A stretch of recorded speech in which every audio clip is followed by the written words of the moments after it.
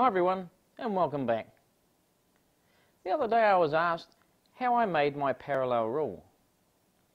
It's such a simple device I never really thought about it, but the problem is I can't give measurements or anything of that nature because what suits my machine definitely won't fit yours. The best thing I can do is show you the process I went through to make mine, and then you guys can make your own. So let's have a look at how it's made. Let's start by looking at the parts we need to make this. I have one piece of MDF. It's 12 millimeters thick, and I've cut it the same width as my tabletop here. It's 100 millimeters wide. From the same piece of MDF, I cut a 30 millimeter wide strip and a 50 millimeter wide strip. Originally, this was the same length as this piece here. I also have two bolts which will fit into my T-slots here, so whatever T-slots you guys have, you'll need the equivalent for that. I've got some knobs and some washers to fix this here into the T-slots, and I've cut some lengths of aluminium. Now, this is a 25 millimeter wide strip and it's 100 millimeters long. Into this aluminium strip I've drilled some holes. These are 12.5 millimeters in from the bottom and 12.5 millimeters from each side, and I've just done that on each end. I also have 5 super screws and 4 self-tapping screws. Now obviously I don't need to build myself a new one, so I'm just going to show you how my old one was put together.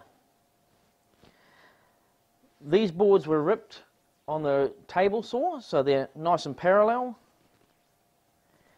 And I started by mounting this piece of MDF, my 30 millimeter wide strip, to the bottom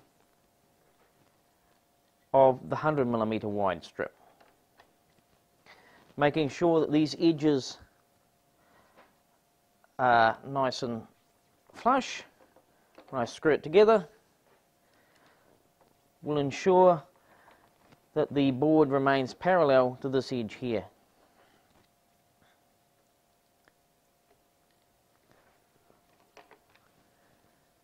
And the last screw here.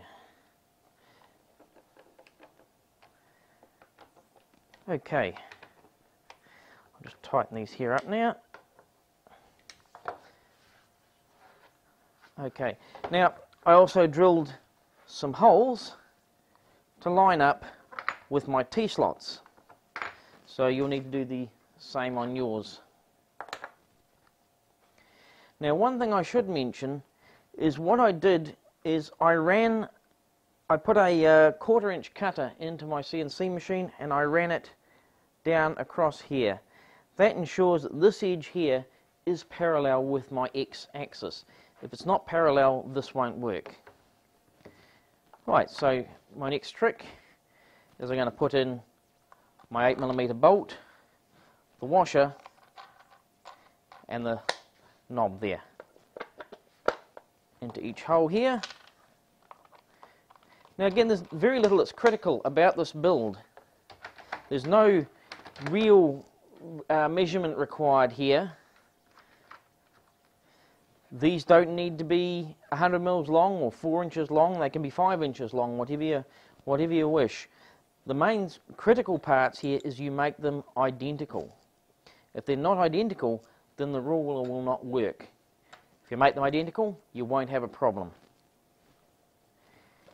Next, I took my strip of wood, which was the same length as this piece here, and I just sat it against my 100 mil strip. So this is the 50 mil wide piece. Then using my square, I just drew a line down here and a line here. It's critical that this line here be the same distance in from the edge here. So in this particular instance, it is 95 millimeters in from each edge here. Next, I measured down, in this case 25 millimeters here and here. It's critical that these holes be the same distance down from the top at each end. And likewise, I measured in 20 millimeters in here and here. Again, these two distances must be the same as each other.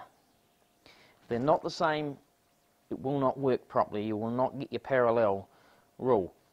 But the actual measurement is not critical. It could be 25, could be 30, could be 10, whatever sort of suits you.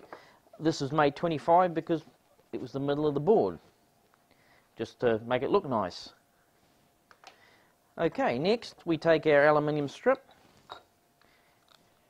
and we simply screw it down, whoops, to the board. Goes without saying, of course, that we pre-drilled these holes here.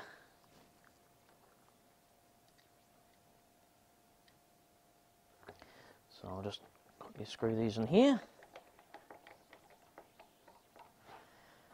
And the same on the side here.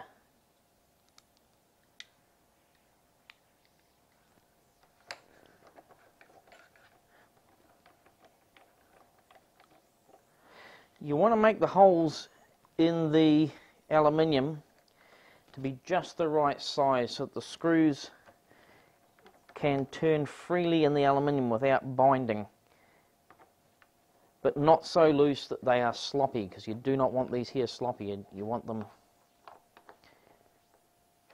to be held firmly. And there we have it. Now we simply swing our parallel rule here and we mark here, swing it this way here and mark here. That's going to tell us where we cut our board here, so that it doesn't hang a half a mile over each end. You can keep it longer if you wish. I've just made mine flush so that it just looks nice when it's folded up. When you move it like so, you should find this lines up parallel along here, and likewise when we go this way here, this board again should be parallel. So basically, it's as simple as that. If you're careful drilling the holes in your MDF and aluminium parts, you should find yourself with a nice, accurate parallel rule. I hope you do build one and you find as useful as I have on my machine. In the meantime, thanks for watching, and I'll catch up with you guys again later. Cheers!